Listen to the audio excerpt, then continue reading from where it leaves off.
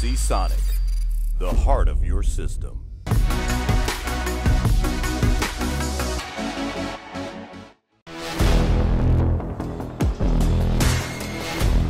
Hello, Briony here from Kit Guru, and in this video I'm going to be taking a look at a brand new mouse from ASUS. So it just so happens that I was at Overclockers UK today and one of the reps was here, and he has actually got a sample of the brand new ROG Chakram mouse. So this mouse, it currently isn't available. There isn't even any like proper review samples. It just so happened that he had one with him today and was like, do you want to take a look at it? And I was like, yes, and I would love to film me unboxing it as well. So here we are. So the ROG Chakram is going to be kind of their new flagship mouse. We don't actually have a confirmed retail price yet. Overclockers UK have got it up for pre-order at £150, but like I say, that isn't going to be, might possibly not be the final price. It might be cheaper. We think it might be more around £120, but it could also be more expensive as well. But you can currently pre-order it for £150 on the Overclockers website. So the mouse itself, here it is. This is kind of like the first sample. I'm very excited to get into the box and just take a look at it. I have only got it for the one day, so it's not going to be a full review of the mouse, but I will see what sort of things come with it, what you get in the box, what specifications it has. It does actually have quite a few cool features that I'm excited to check out. The box itself, it is some pretty nice packaging. You've got the black and red ROG packaging. It is going to be their new flagship mouse, like I say, and it has got, you can see immediately it's got the ASUS Sync RGB lighting, and it is a wireless mouse as well. So it's got wireless connectivity. It does come with a dongle, like a USB dongle, and it also has Bluetooth connectivity as well. And it also uses the key wireless charging. So if you're aware, ASUS has like a range of mouse mats that have the wireless charging built into them. So you can charge this mouse using a cable, a USB-C cable, or you can also charge it using a key compatible wireless mouse pad as well. On the back of the box, we've got a picture of the kind of mouse itself. And it has got this quite cool functionality. It's a really modular mouse, and there's sort of different parts you can interchange in and out. I will open the box up and we can take a closer look at that at the moment. So it has the dual wireless compatibility, and you have got a wired USB cable as well if you want to use it as a wired mouse. It's 16,000 DPI and it uses an optical sensor with a 1000 Hertz polling rate, and that is 1000 Hertz polling rate when you use it in the wired mode, and the USB dongle mode, it probably isn't that over Bluetooth. It's programmable and it has a removable joystick, which is something that I've not personally seen on a mouse before. It's a pretty cool feature. I'm definitely going to try that one out. And it has a 15-minute fast wired charge for up to 12 hours of gameplay, or it will charge wirelessly, like I said, with the key. So that's quite good if you happen for your mouse to suddenly run out of charge. That does happen quite often actually, that I find with wireless peripherals, is that you'll be using it and you think it'll be fine, and then the next minute, or if you've left it on accidentally overnight and it's not gone to sleep or something, then it is quite nice that you can get it up and going again in 15 minutes. From what I can tell, I have taken a little look at the specifications. Normal use, I imagine it's probably with RGB off as well. You will get up to 79 hours of battery life. So that is pretty impressive. Obviously, like I say, this isn't a full review, but that's what ASUS claims. So that's quite impressive for a wireless mouse. And then you've also got options to change the DPI on the fly, and you've also got all the kind of detachable modular stuff, which is what I think makes this mouse a little bit different to what I've seen before. So down the bottom, it's just got some more in-depth kind of specifications, what system requirements you need. So you've got Windows 10, and then it also works with kind of the ROG Armory crate software as well. And then you've got the package contents, which I'm going to open up and show you. So this sample has already been opened. It's been passed around the office. So as much as we kind of tried to get it back into the box as well as I can do, it has been at Overclockers UK here today being passed around. So as far as I know, everything should be in here, but we will see what we get. So the mouse itself, it looks to be kind of a larger size mouse. It's definitely, it's quite a slim mouse, but the actual size is reasonably large, although I do have smaller hands and it does seem to suit me. You've got kind of this thumb rest sticking out here. It looks to be a pretty nice shape. We'll definitely take a closer look at the mouse itself in a moment, but first I do want to take a look at all the different things we get with it. So there's a sheet of cardboard. We've got the instruction manual, so that's going to tell it's lots of different languages by the looks of things. It tells you how to kind of take apart the different modular parts of the mouse. You've got the different features telling you what all the different buttons do, how to control the joystick, how to set up the different DPI. You've got more on the features. It's actually a reasonably in-depth manual, because sometimes you can find that the manuals that come with the products can be pretty useless from my experience, but this one is actually reasonably good. Yeah, more about the different device features in lots and lots of different languages. So we've also got a little ROG sticker, a metal ROG sticker. I think these come with pretty much all of their products. When I did my ROG Helios build, every kind of ROG component I opened up actually had like a ROG sticker of some kind in it. In this bag, it looks like we have a travel pouch. So that's got the kind of ROG branding on it. It's made of that nice sort of soft neoprene material, and it's got like a fleecy lining on the inside and a little net pouch there, I guess, so you can put the cable in.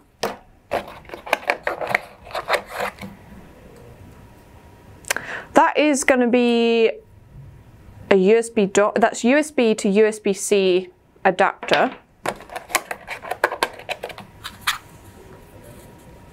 And this is the little kit that has the Omron switches in. So this mouse uses Omron switches, and ASUS have made the Omron switches modular. So the switches that are in the mouse at the moment are the lighter blue switches, and then you also get a set of Omron switches which are like the silver, which are heavier switches, so they have a different feel for them. So you can customize the mouse depending on what kind of feel you want from the clicks, which is quite a nice feature, I would say, to have customization like that on a mouse. Also to make it modular, so if you have a problem with the Omron switches, I know there's been a few mice out there that have those Omron 50 million click switches, but they've been kind of dying earlier than they're meant to. So that is quite nice that they're easy to switch out on this mice if you do have a problem. You've got a pair of tweezers in there, and you've also got the option to remove the joystick and just put in a little blank filler as well. If you don't want to use the joystick that comes with the mouse, you can take that out.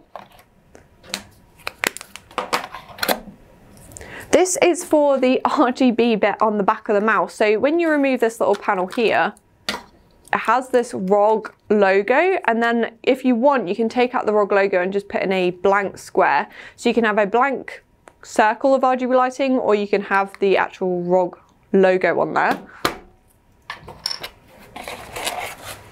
And we've also got the cable as well. So it is a braided cable, which is nice to see. It's a USB-C cable, which is nice to see. There's no micro USB here, so it makes it compatible for if you've already got like an existing cable. It will be easy to replace and things, and also USB-C is just easier to plug in and unplug as well. It just feels that a little bit more stable to me. Micro USB, it tends to be quite easy to break. I did have it, my Ducky keyboard that I have uses micro USB, and I just don't like how it feels. USB-C to me is a much better connection, so I'm very happy that ASUS have used that. And that's it. That's everything that comes in the box. Let's put that to one side. It is a nice box. So I would say it's now time to take the mouse apart and see how easy it is to change out the different components.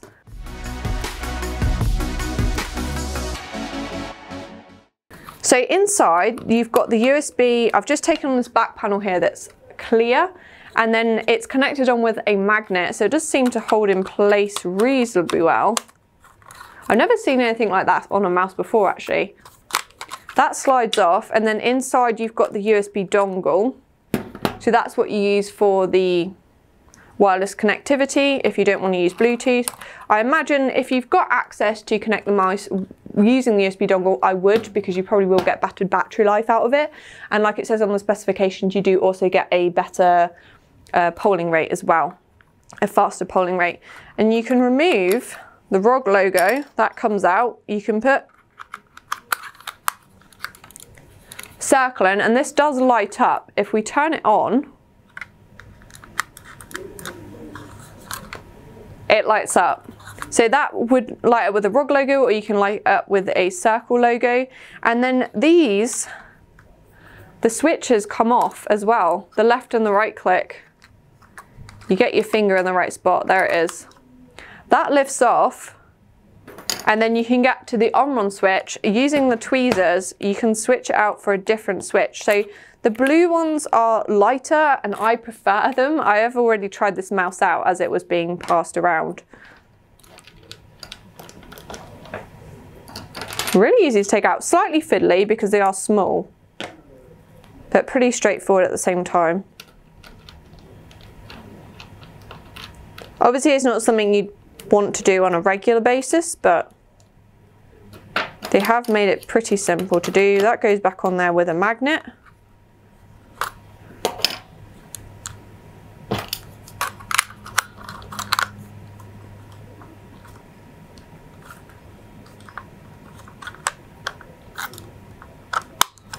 There we go. So the left click is now the heavier switch and the right click is now the lighter switch. I do definitely prefer the lighter switch. The heavier switch feels like maybe you're battling with it a little bit, but the lighter switch does feel really nice and quite clicky and very responsive. I am a fan of the on-run switches. A few mice that I've reviewed use the on-run switches. So on the bottom of the mouse, we'll take a closer look at the mouse itself. It feels like a medium weight mouse, which for a wireless mouse, I would say it's quite lightweight for a wireless mouse. It's probably not the lightest wireless mouse that I've tried, but it seems like a fair weight. I do personally prefer a heavier mouse anyway. Those of you that like a lighter mouse aren't going to get on with this, but with most wireless mice, they've got quite a lot of weight to them because the battery's in there.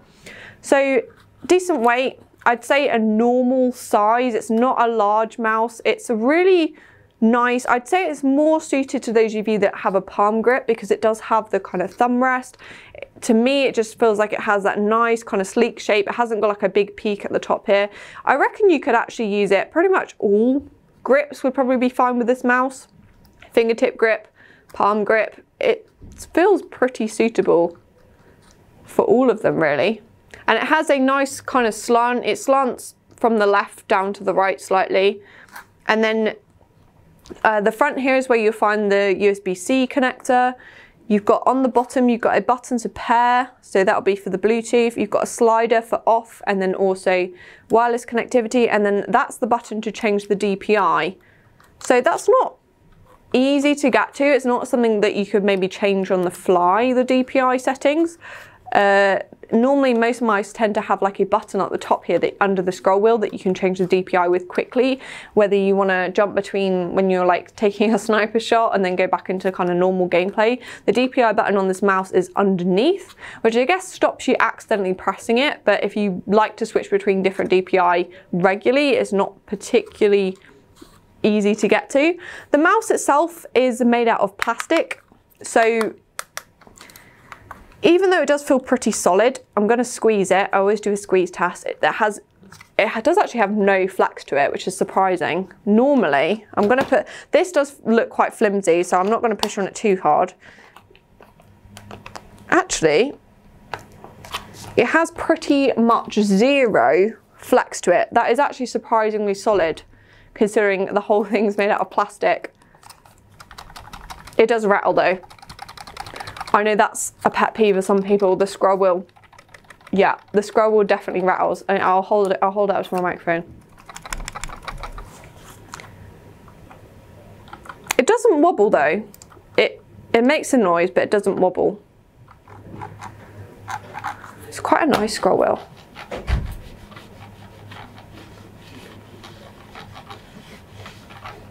I like it. It does feel very nice. Right, let's get my laptop and I'll connect the mouse up to it and we can take a look at the features it's got within the software. But I do quite like the look of it. I'm hoping ROG are going to send me an actual sample of this because I would really like to try it out in a full review, because obviously I've only got it for the day here, so I can't do a full review of it. But it is a really nice mouse. They've done a pretty good job. I like the RGB as well. This bit here, you could probably customize that, maybe like 3D print like your own logo to go on there, or you could put a sticker over the little RGB circle and make your own logo to shine through the back of the mouse. It's a really kind of cool looking design.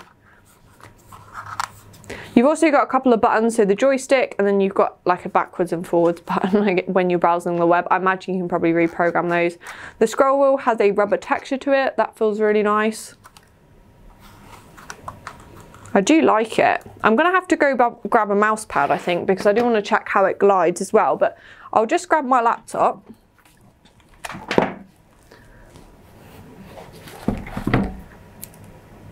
I've now got the ROG Chakram connected up to my laptop. I thought it was going to be pretty straightforward. Unfortunately, that isn't actually the case. I've connected it up and the ROG Armoury Crate software doesn't actually detect the mouse. And I have got the latest version. I checked with the guy from ASUS. We can't seem to get it to work between us. It just doesn't seem to detect it. So I think the problem is that the mouse is probably actually too new for the version of software that's available. The ROG website doesn't actually have the page up for the Chakram yet. It is that new. They don't have it on their website, so there's nowhere to download a version of the Armoury Crate software that would work with the mouse. So from what I can tell though, you're going to be able to change the RGB lighting, you can probably change the DPI settings, you're also going to be able to kind of reprogram the joystick. I imagine it's probably going to have pretty much the same functionality as you'd expect from any mouse. I just can't show you it, unfortunately. I have got the Armoury Crate software open and ready to go. I just can't use it. So what I am going to do though is I'm going to open up CSGO and I'm going to see how this mouse feels to use. So it does have that joystick on the side. As far as I'm aware, it will work like WASD. So that joystick will be able to do movement in game, and then of course you aim with the mouse itself. It's going to take a little bit of getting used to, I think. I hope it's going to work out of the box. Like I said, I don't have any options with the software to kind of reprogram it or tweak it. If that happens, you happen to have to do that in order to make it work. But I will open up CSGO and see how this mouse feels to use. I spent a little bit of time playing CSGO with the ROG Chakram, and what I can say is I really do quite like it. I think the joystick works really well. It is pretty much plug and play. Without the software, obviously I can't reprogram it, but by default it's set to the arrow key. So all I did in CSGO is change WASD to the arrow key controls, and then I could use the joystick to move around in game. One thing I did find out though is that the mouse is definitely more suitable for those of you that have larger hands. I personally normally hold in a fingertip grip, but when I use a fingertip grip with this mouse, which I find is also better for playing FPS games with anyway, I couldn't reach the joystick properly and still press the left and right click buttons, which obviously you do need to fire. So I did have to hold the mouse with a palm grip. So I did find it quite difficult to use. I think if you're someone that has smaller hands, you might struggle to use this mouse properly if you have a fingertip grip and want to use the joystick. However, if you have larger hands or if you use a palm grip, you're not going to have any problems. The joystick I found really actually quite intuitive to use. At the start of playing, I was definitely pretty useless with it, but as I got going into playing more gameplay, it definitely feels really good to move around. As you move the mouse to aim, your thumb almost automatically moves on the joystick to also turn as well. So I definitely do quite like that. The joystick is quite stiff to move though, so it does take a little bit of getting used to it. It's not quite as free moving as you would expect. Like a games controller seems to be quite loose, maybe because it's a little bit smaller. It definitely feels a little bit more stiff. If you've got larger hands though, or stronger hands, I don't think you're going to have much of a problem though. But for me, I think this mouse is a little bit on the large size, which is unfortunate because I actually really quite liked using it. So in general, the ROG Chakram, it's going to be their new flagship mouse. The wireless connectivity I had no problems with. It seems to connect perfectly fine to my laptop. I didn't notice any delay or anything like that. I had no problems playing CSGO with it. The RGB lighting I do quite like. You obviously can customize it. You've got the little RGB lighting strip that runs around the front. It's a nice brightness. I haven't been able to test the battery life, but up to 79 hours is really good for a wireless mouse. Obviously you have the key wireless charging as well, so you can just kind of leave it on a compatible mouse mat and you don't really have to worry about ever plugging it in, which is quite a nice feature.